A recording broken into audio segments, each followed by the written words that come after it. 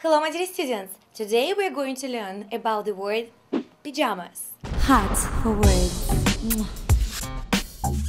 which comes from the Indian words pajamas. They're loose trousers tight at the waist. Muslims liked to wear the baggy pants back in the 1800s in India. Europeans really liked the look, but started wearing the comfortable pants as just nightwear. The word pajama probably came from the Persian pajama, which literally translated to leg clothing.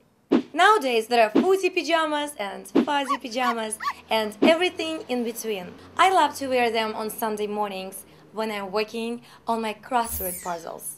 For your homework, what is your favorite type of pajamas?